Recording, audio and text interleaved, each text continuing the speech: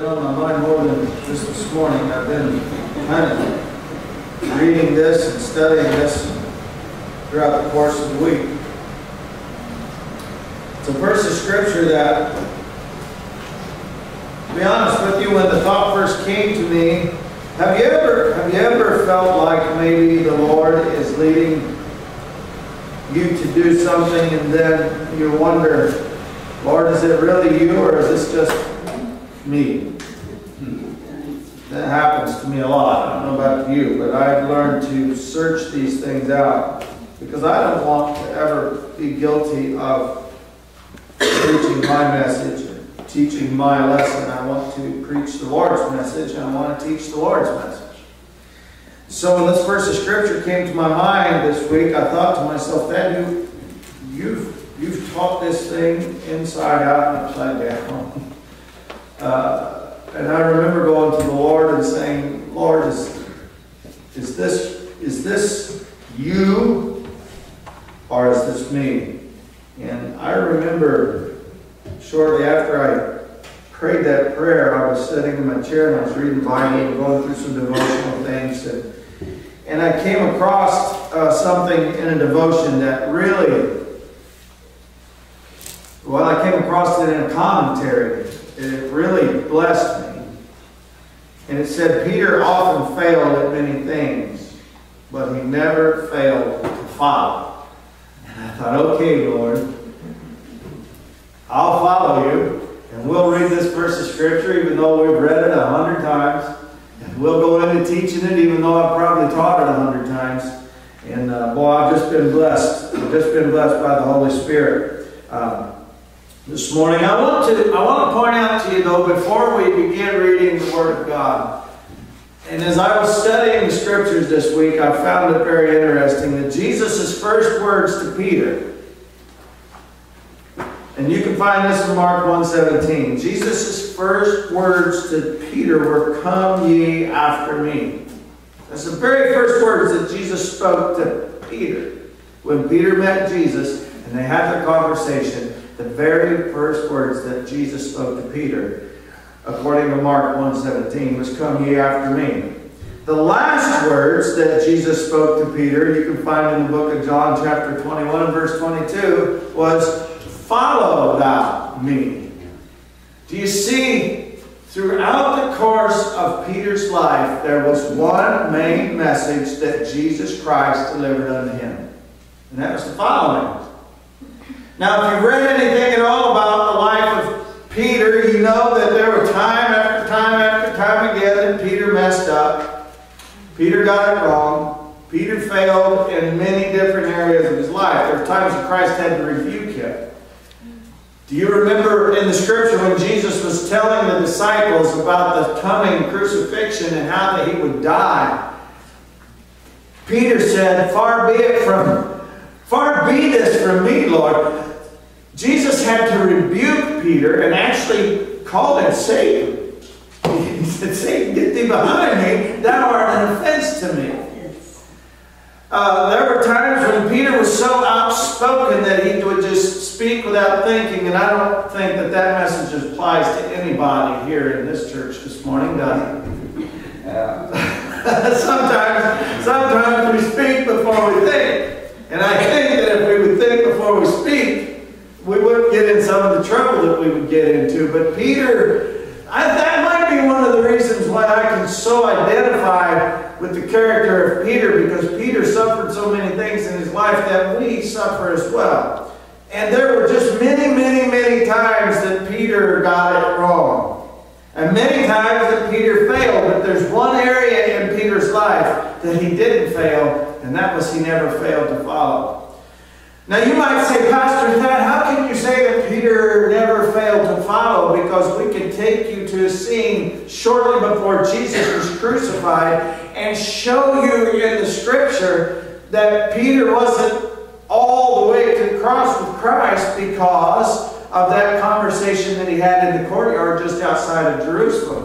When they came to take Jesus, to try him, to flog him, to whip him, to crucify him, we see, according to the scripture, that Peter was standing next to the enemy's fire and warming himself along with the enemy.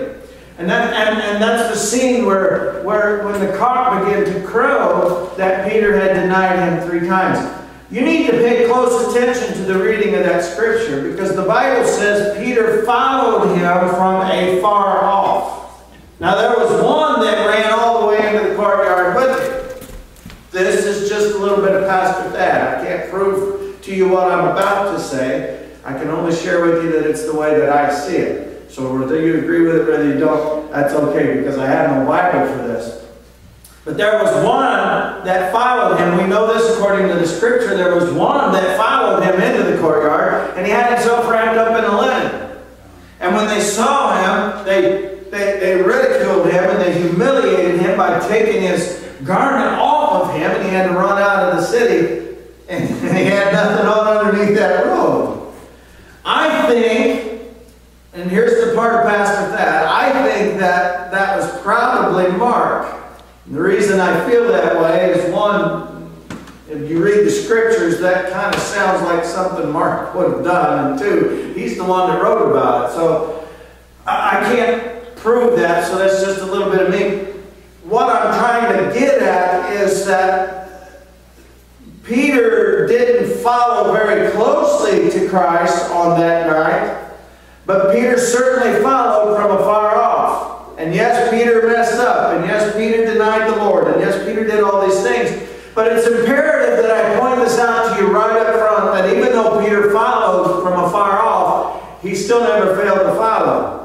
And because he never failed to follow, he was able to see and to come to understand the truths of Christ's words. When Christ told him, "You're going to deny me," Peter said that, "I ain't going to deny you." But when the cock crowed, Peter had already denied him 3 times, just like Jesus had said. And something moved upon Peter which caused him great grief, and the Bible says he repented. And we see a picture later on in the scripture how that Peter was used by the Holy Spirit to bring a message that was so powerful that 3,000 souls got saved and added unto the church. So I want you to understand something today. Sometimes the sting of failure is enough to stop a person dead in their tracks. How many of you have ever felt the sting of failure? How many of you have ever had to go to God in prayer and say, "Lord, it's me again"? Do you ever wonder if God just sat up there saying, "Wow, when are they ever going to get it?" Listen, we live in a world today, and our society is so focused in on success and prosperity that there's absolutely no room at all for failure. Amen. And I want to declare a gospel truth to you this morning. You are free to fail. Now, I'm not telling you you're free to commit sin. People have lumped sin and failure into the same group. And that's not necessarily the truth. Our world has done that.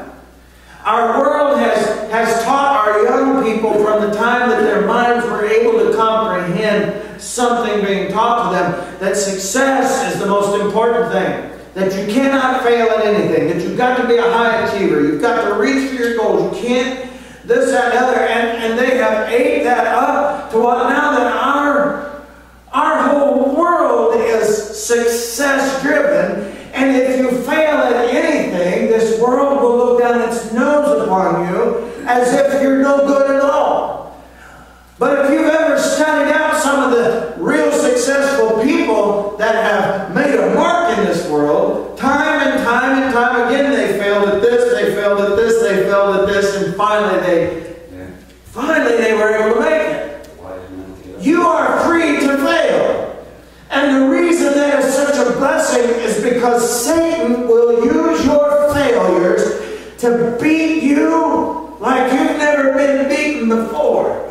And to drain you of your joy, to rob you of your peace, and to cause you to feel like you are not a child of God. How many of you have ever heard Satan say, well, surely you can't be a child of God. Look at how badly you have failed. It's an attack from hell, friend. It's an attack from Satan. And the Bible says, ye shall know the truth, and the truth shall set you free. I want to shine a light in a dark place this morning and illuminate the truth in your life. And hopefully you will be able to come to understand that even though I failed, I will not fail to follow Christ. Because when we follow Christ, greater images of His glory will be manifested unto us. Greater understanding of His power shall be made known. Greater understanding of His words of truth and wisdom shall become ours. And then we'll grow and we'll see greater and bigger blessings of God. The Bible says, read with me, Matthew chapter 17. After 6 days, Jesus taketh Peter and James and John his brother, and bringeth them up unto an high mountain apart. Do you see here on purpose? On purpose, Jesus was with all of His disciples, but He on purpose took these 3 men up into this high mountain with Him. That's very important. Very important, because you see, your walk with the Lord and my walk with the Lord are 2 different walks. Your call and my call are 2 different calls. Your job and my job are 2 different jobs. We are all called by the same Spirit. We are all called to walk in the same gospel, but your life is different than mine, and mine is different than yours. And you're going to be called upon God to do your thing. I'm going to be called upon God to do my thing. And here's the thing. Your thing and my thing may not be the same thing all the time. We are all going to have our own experiences in life when we are called to be in a certain place at a certain time on purpose by Christ. And it's going to help you to be able to understand a few things in order for you to be able to face that time when it comes. So He brings them up to a high mountain apart, and was transfigured before them. And His face did shine as the sun, and His raiment was white as the light. And behold, there appeared unto them Moses and Elias, talking with them. Then answered Peter and said unto Jesus, Lord, it is good for us to be here. Say that with me. It is good for us to be here. How many of you know that it's good for you to be here this morning? It's not just good to be here, but it's good for you to be here. You get that? That something can be good and something can be good for you. Rocky Road chocolate ice cream is good. Spinach is good for you. You see the difference? There's some people that say, man, it's just so good to be here this morning. I get to see my friends. What would you do if your friends didn't show up? Would it still be good? There's some people that say, well, this is just so good. But it's not only is it good to be here, it's good for you to be here. Amen. And now I want you to hang on to that, because we're gonna spend some time on that here in just a minute. And behold, there appeared unto them Moses and Elias. And Peter said unto the Lord, it's good for us to be here. If thou wilt, let us make here 3 tabernacles, one for thee, and one for Moses, and one for Elias. Usually this is where I get hung up and I stop and I preach the message on doing what you know to do. Let's keep reading. While he yet spake, behold, a bright cloud overshadowed them, and behold, a voice out of the cloud which said, This is my beloved Son, in whom I am well pleased. Hear ye him. When the disciples heard it, they fell on their face and were sore afraid. And Jesus came and touched them and said, Arise, and be not afraid. And when they had lifted up their eyes, they saw no man save Jesus only. I know it's only been just a weeks ago that I read these very verses of Scripture. But throughout the course of this week, Christ has led me back into these verses of Scripture. And there's a couple of things that I want to point out for you. First of all, the Scripture teaches us that Peter said it is good for us to be here. The reason that it is good for us to be here, I'm going to take two different avenues with you this morning. The reason that it is good for us to be here is because here is the place where the glory of Christ is revealed to us from the preaching of His Word, from the leadership of the Holy Spirit of God, and from heart to heart and pew to pew.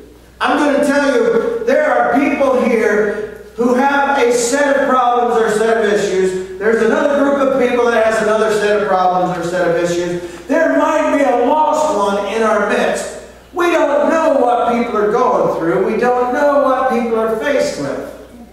So I need to tell you that it is good for you to be here, because when Peter was there on top of that Mount of Transfiguration, he knew who Jesus was. You can't deny that. You can't argue that. Peter was a disciple of Christ. A disciple is a follower. Peter had followed Jesus and heard Him preach. Peter had followed Jesus and heard Him teach. Peter had followed Jesus and witnessed Him do great miracles. Peter knew who Jesus was. Peter could have picked Jesus out in a crowd, in a multitude of people. Peter knew who Jesus was. And I believe that there's many people in our world, in our church world, maybe even here this morning, there's no doubt you know who Jesus is. There's no doubt that you followed Him, even when it was hard to follow. There's no doubt in my mind that you have Christ in your heart, that you've received the gospel, been set free, you're born again, and you're one of His own. You know Jesus. But you need to see His glory in your life. Oh, I want to just take off on that, but it is good for us to be where the glory of Christ is being manifested and being made known. Yeah. It's good for you to be here. Yeah. Amen. Not too long ago, I counseled with a lady. And she was telling me, I don't want to get deep into it, that's between me and her and the Lord, but she was telling me of some very hard things that she was being faced with in life. And she was telling me that I've been a believer for 20 years. And I've walked with God, and I've prayed, and I've read my Bible, and I'm faithful to Him. When He calls me to do something, I do it without question. I know I'm a child of God. And then she had a little pity party. She said, so why all of this is happening to me, I don't know. And she went on listing item by item, this and this and this and this and this. And I just let her talk.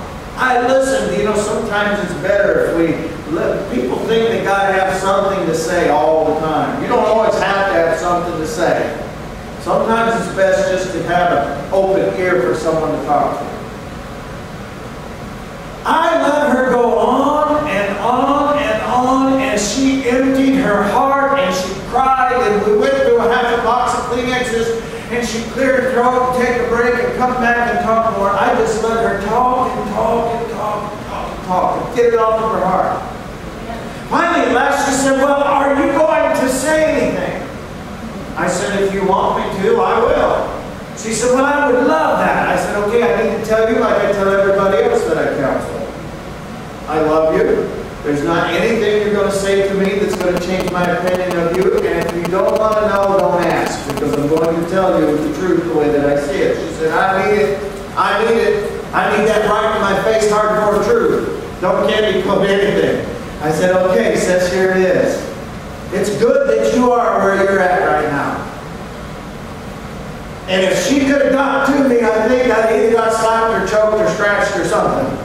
Because she said, how can you possibly say that what I just shared with you was good? I said, because the Bible said, and then I shared with her this thing with Peter. Did you see in the Scripture that Christ, look at verse 2, He brought him up into this high mountain and was transfigured before them. I'm going to follow the Holy Spirit now and begin to preach. Do you understand what transfigured means? Do you get the thought?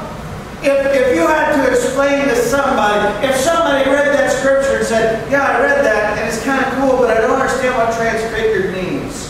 Would you be able to answer them? Would you be able to teach them? Would you be able to help them along the way? Transfigured means,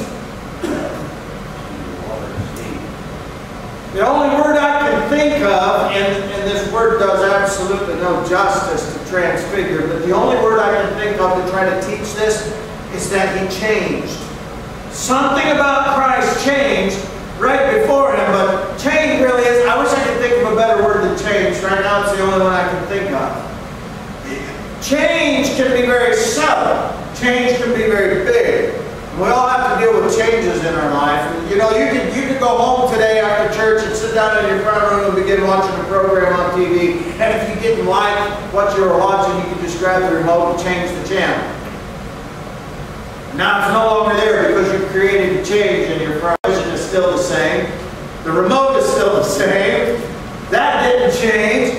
Only thing that changed was your program. Or Laura's been shopping for paint. It means I'm going to be painting the front room, and dining room, and kitchen. I want to preach a message about that one of these days too.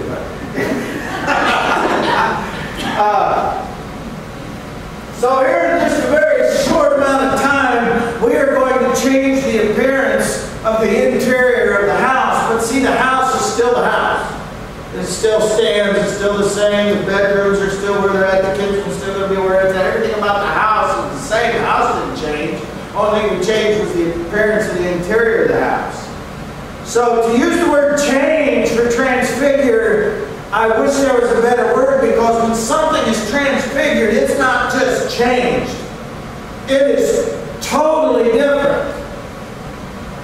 Christ was transfigured before these disciples, and because of that transfiguration, His glory was made known to these men, and they were able to understand greater depths of who Christ really is because of a time of transfiguration in their life. And hear me today, my friend, there's times in our life when we don't want change, much less transfiguration, because it's painful.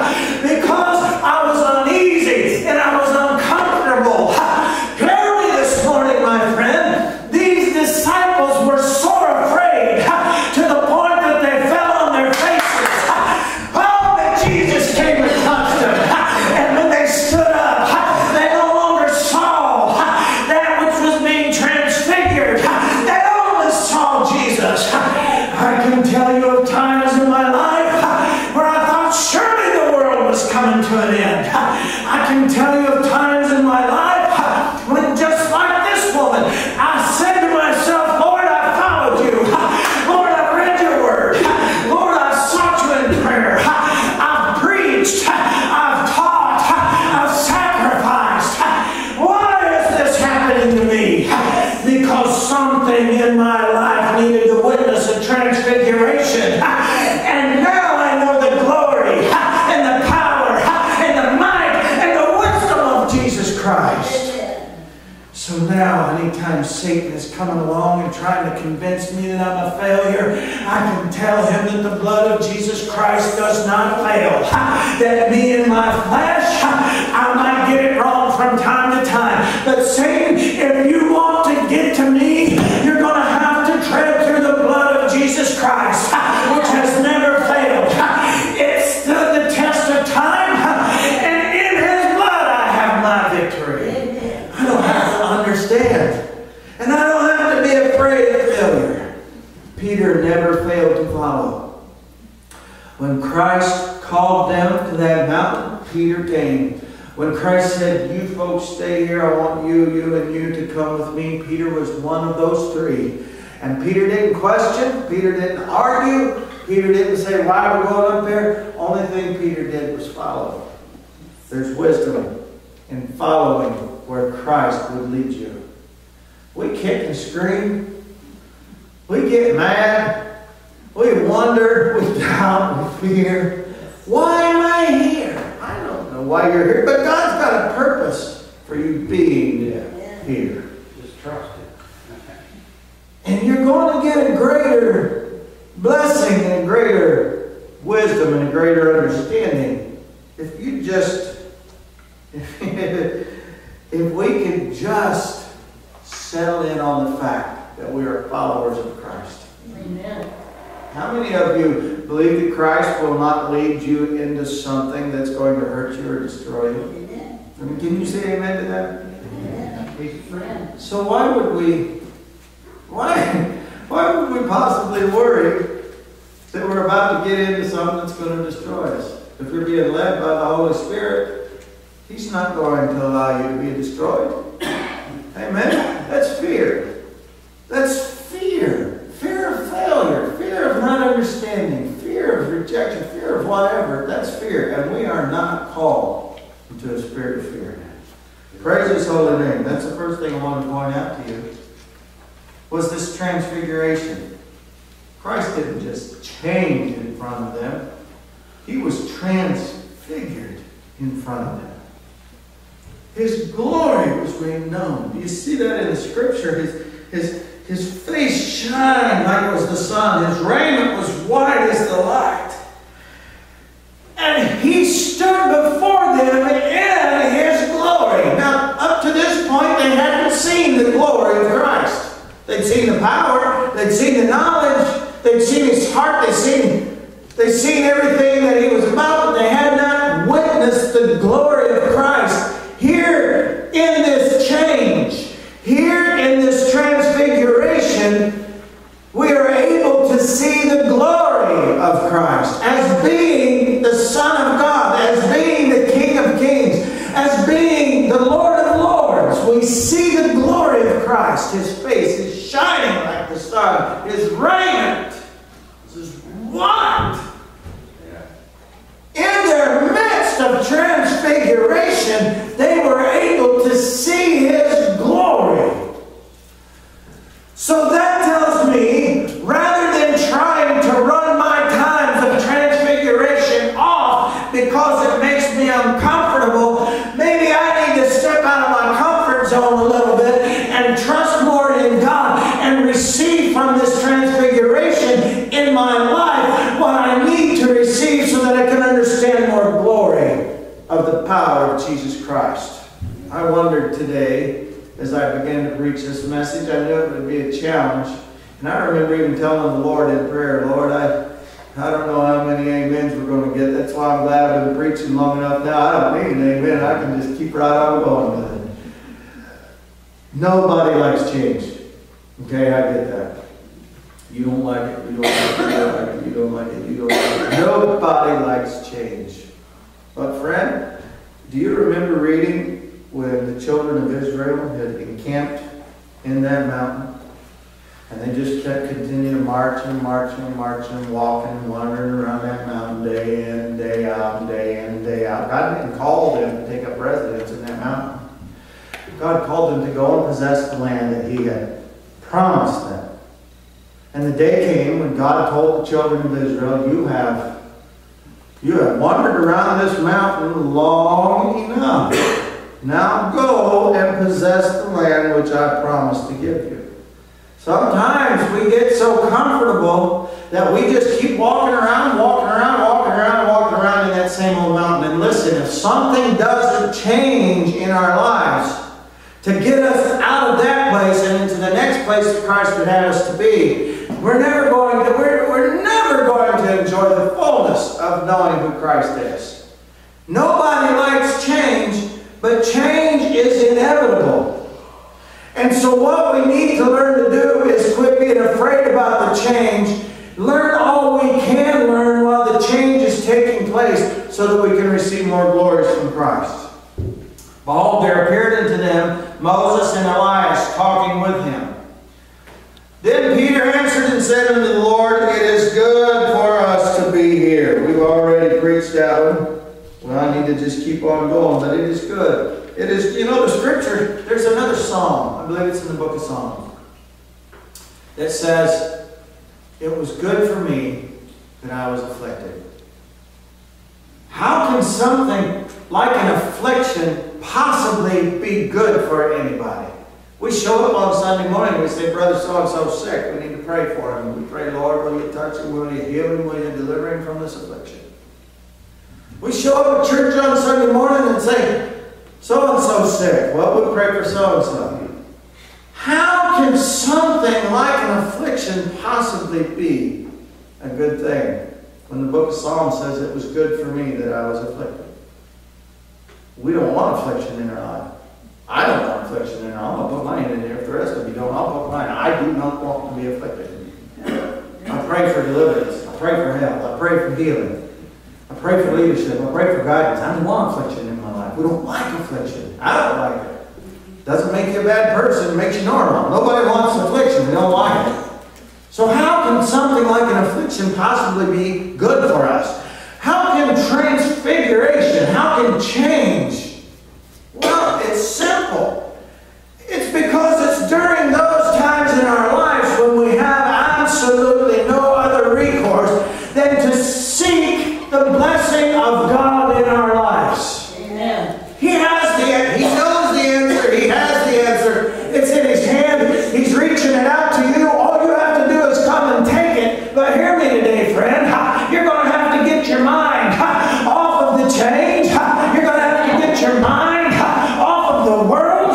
You're going to have to get your mind off of the fear and put it on Christ and trust Him that He will not lead you into something that's going to destroy you or take control of your life. He has the answer. Reach out and receive it. Amen. Yes. Oh, my child is so far gone, preacher, you don't even know.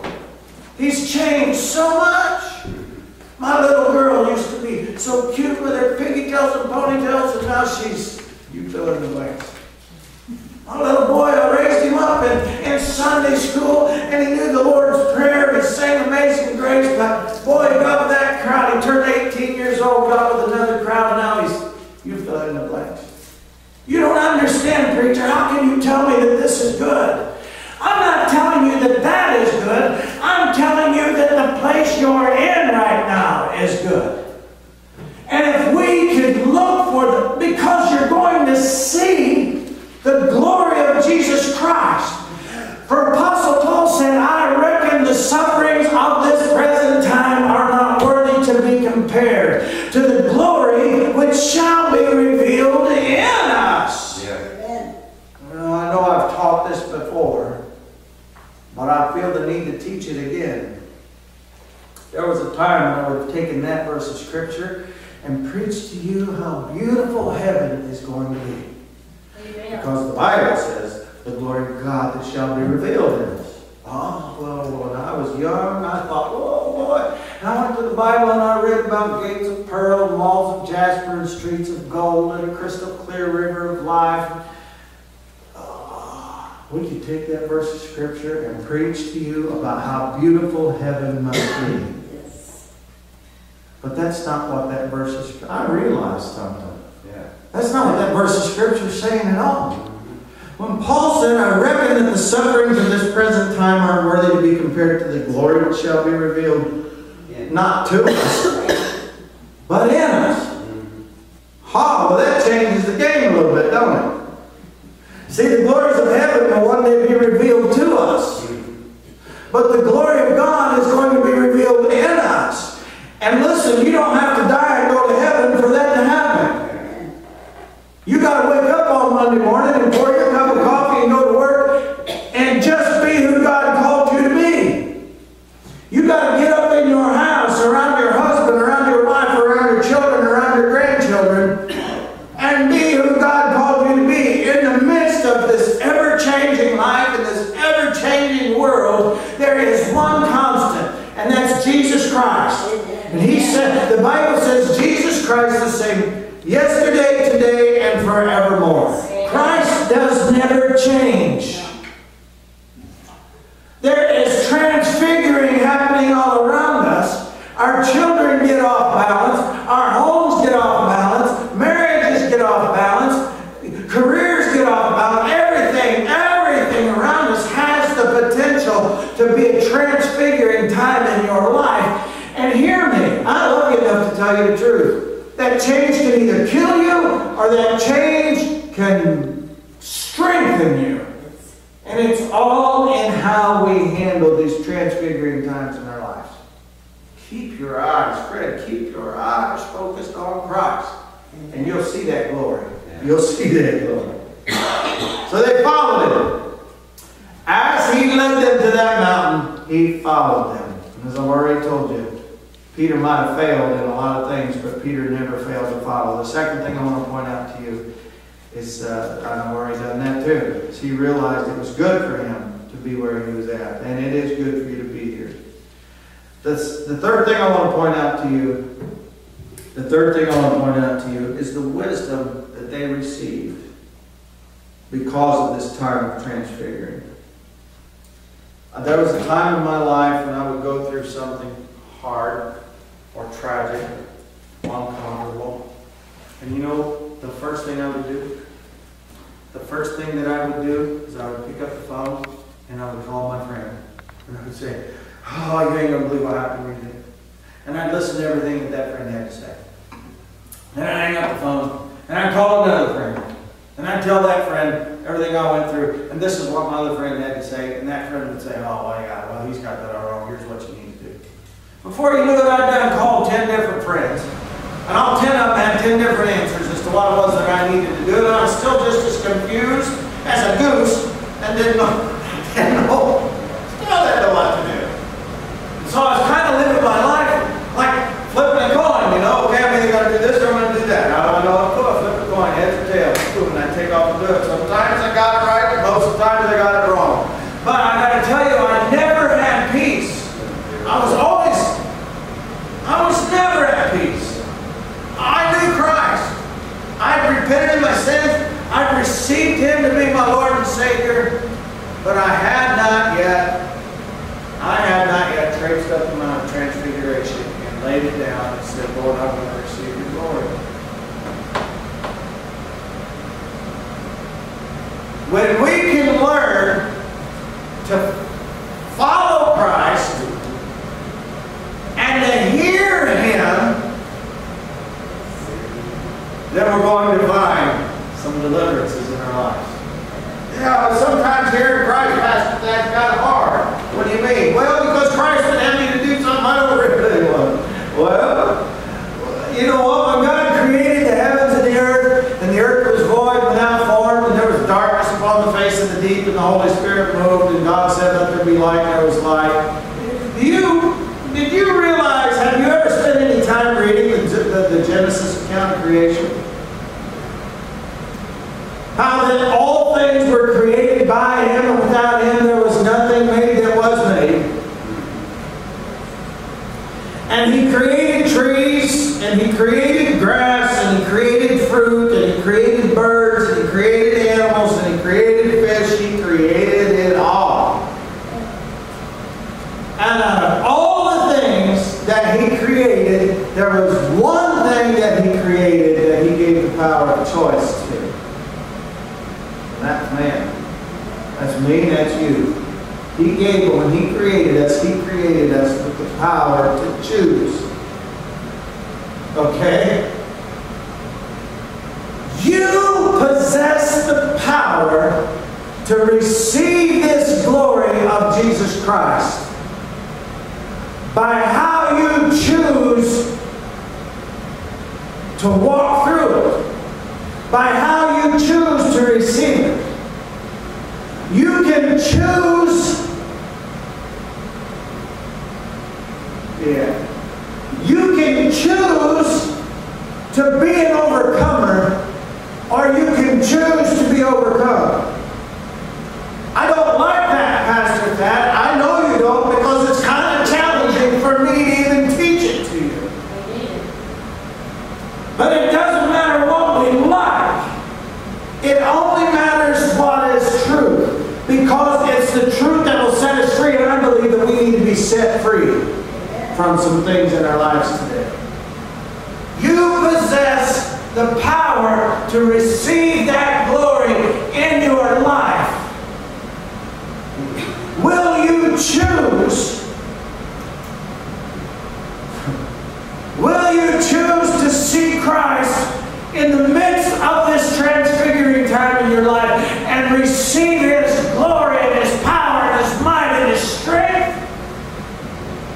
Or will you choose to walk back down that mountain with the others who did not go up to see it in the first place? You know, here's the thing. You can sit back and have your relationship with Christ. You can sit back and know that you're saved, and know that when the world ends you're going to go on off to heaven. But really experience no victories in your life. Or you can choose to say, it's kind of good that I'm here, because I'm going to be able to learn something more about Christ and who He is and His power in my life. And receive what Christ had. Did you notice in the Scripture, after they fell on their faces, before they fell on their faces, heaven opened up and a voice of God came booming, saying, "This is my beloved Son, in whom I am well pleased. Hear ye Him." That message is personal. Do you understand what the word Y-E in the King James language means? It means Y-O-U in the English language. God said, you hear what He has to say. You know, our world today is trying to throw the truth out the window because they don't like the truth. Sometimes the truth is a little hard. But if we hear it, and if we receive it, it will set us free. Now it's time for me to close this out. I'm sure in our midst there are those of you that are here that are experiencing some kind of fear because of some kind of change in your life right now. You need to tell yourself it's good that you're here. I'm sure that there are some of you who are scared to death because you know that God is calling you into something and you're afraid that you're going to fail at it. You need to tell yourself it's good that I'm here. I'm sure that there's somebody in our midst who may be listening to us by way of the internet that's lost as a goose and headed for a devil's hell. The Holy Spirit is speaking to your heart and saying, come and receive me to be your Lord and your Savior. But something on the inside of you is saying, look, I would love to get saved, but I'm afraid I can't live it. Well, here's some truth for you. You can't. You can't live. You don't have a chance of living it outside of Jesus Christ. But inside of Jesus Christ, the Scripture promises I can do all things through Him who strengthens me. You can be saved today. You can be delivered today. Your fear could be replaced with faith today. Your confusion could be replaced with peace. I don't know what it is that you came to church with this morning, or what it is that you listening to us by the way of the internet. But there is glory, and you can choose to receive it. You just need to come to the understanding. This may look bad. I may be uncomfortable, but it's good that I'm here because God is working a change, and I'm going to see greater glories in Christ. Will you receive that message today? Amen. Let's stand to our feet. Give us a song. I remember when I felt the call of the Lord to preach His Word, I made a promise to God. And I'll never close out a service without giving some lost soul the opportunity to come and receive Jesus Christ. And I know there are those that would say, Pastor Ted, you're preaching to the choir this morning. Look out in your congregation. It's the same people that's here every week. They're faithful Christian people. They love the Lord. They love the church. And I have no problems believing that. But listen, the Scripture teaches me that we see the outside, but Christ sees the inside. And I just wonder, as we have this quiet time, is there one or more of you here today? Maybe you've got religion. Maybe you've grown up right. And you've not committed the sins that other people have committed.